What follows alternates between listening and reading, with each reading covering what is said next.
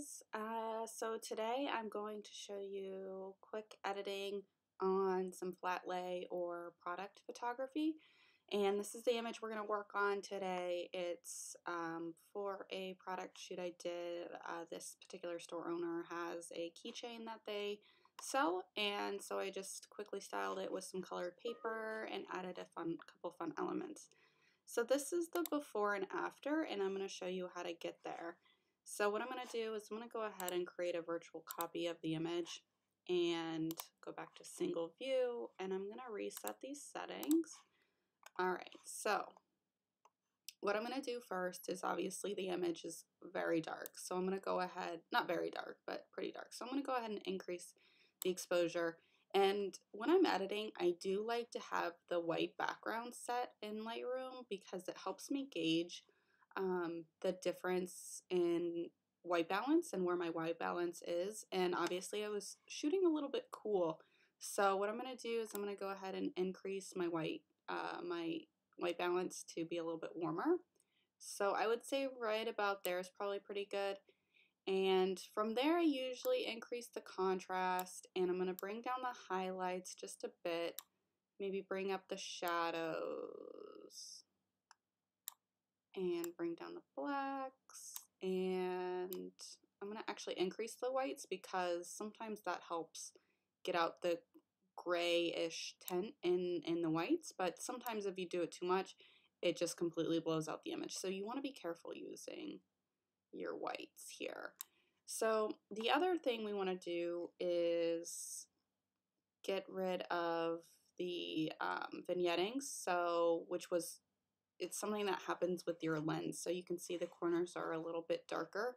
So what I'm going to do is I'm going to enable profile correction. So that's going to help correct the profile of my lens, so it picks up exactly what lens I was shooting with.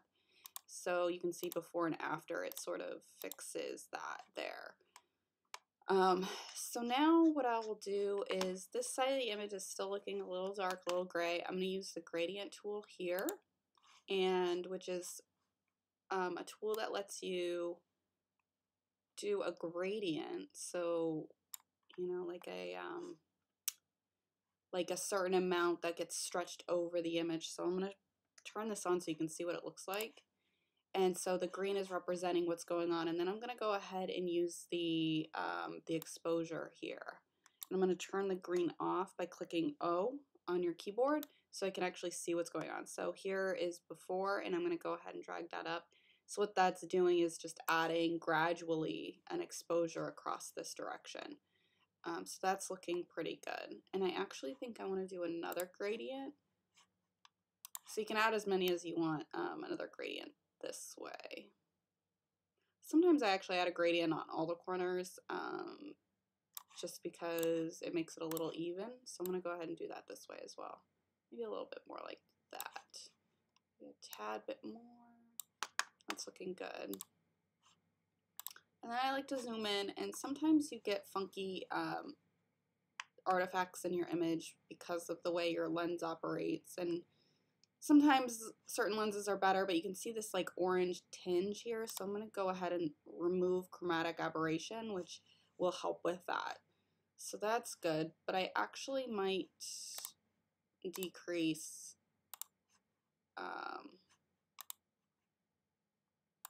the exposure on this just a bit. So I'm going to use the selective tool, and I'm just going to decrease this here, and I'm going to decrease that a little bit further, maybe bring down the highlights a bit so you can see that just a little bit better. Let's see how that's looking. So yeah, that's looking pretty good. The only other thing I would do is maybe work on the crop just a bit. Maybe something like that, thinking of the rule of thirds, how this is lining up over here, how this is lined up here. That's looking really good. So yeah, I think that would be my final image here.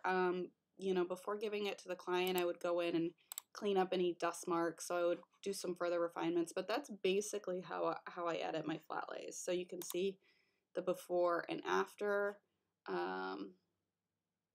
what we did, and actually I'm not sure why, let's see, before and after. It's not really showing the true before and after for some reason. Let's do this. We'll create another virtual copy and we'll reset those settings. And then we'll do R versus A and we'll bring that one there. And then our edited image so you can truly see the difference here.